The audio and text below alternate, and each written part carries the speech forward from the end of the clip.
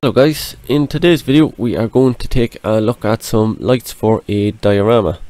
As you've probably seen, the only building with any light on my diorama is the cattle shed, and it looks pretty good, but when we try to demonstrate the lights on a vehicle by doing some dark shot, the lights of the vehicles tend to overwhelm everything else. So it would be good to have some controllable background light that we can maybe dim if we want to. So I've seen some cheap enough little lights on AliExpress and I bought a few packets, so let's see what they're like.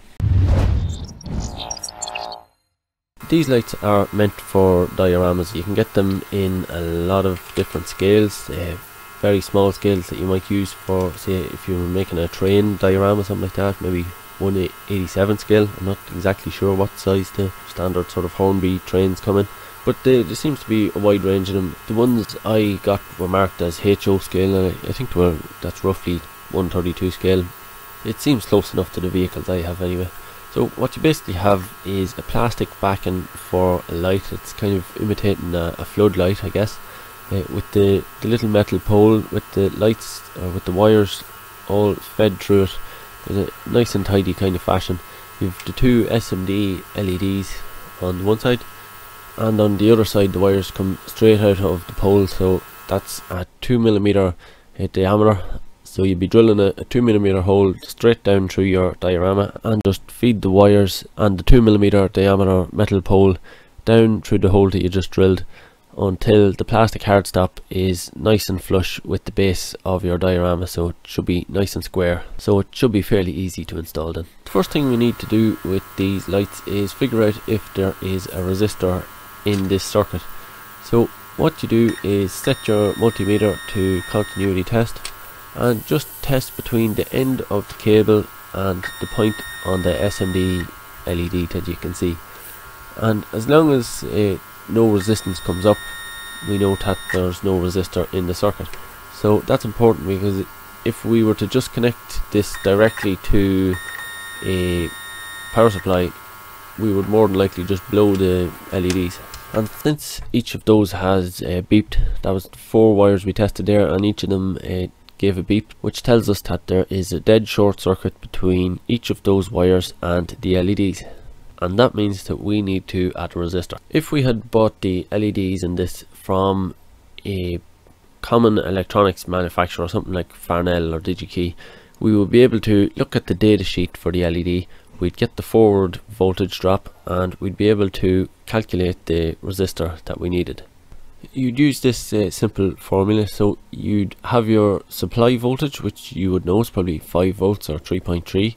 You'd subtract the forward voltage that you got from the data sheet, and then you would divide that value by your desired current. So if you were looking at the data sheet, you'd know what the Imax value was, the maximum current, but we don't know that, so you'd probably aim for maybe 10 milliamps or 20 milliamps, something like that. 20 milliamps is usually a test current, so you're generally safe enough considering that to be your max current. And most LEDs, I think, max out at 25 milliamps, but it's always best to check your data sheet. I try not to go over 20 milliamps if I can avoid it. But that formula is not much help to us because we don't know the forward voltage. So what we would generally do in this situation is just pick a resistor that you know won't give you too much current. So I usually start at 470 ohms and then start working your way down until you get the current that you want. So just keep measuring the current with your multimeter, and when you get the brightness that you want, you mightn't have to go to the maximum current to get the LED bright enough for the application. You might 4 milliamps or 5 milliamps could be enough. It just depends on what you're trying to do and the type of LED and your supply voltage. So by starting with a high resistor and working your way down in kind of safe increments, you will generally be okay. In my case, I started with the 470 ohm resistor. That gave me a 4 milliamp current at around about 5 volts, so that's okay. I then went to a 240 ohm resistor, that got me 7.2 milliamps, and finally I went to a 75 ohm resistor that got me 21 milliamps. So I'd probably not go with 75, Actually at the 240 it was probably bright enough, but I'd probably go for something like a 120 ohm resistor. That's a fairly common size. And just out of interest, if you work back that formula we were looking at a while ago, the forward voltage would work out somewhere between 3 volts and about 3.4 volts, depending on the current that you're drawing. So that could be something, that could be a way to work out your forward voltage and maybe give you an idea of resistance, but it would only be a rough idea.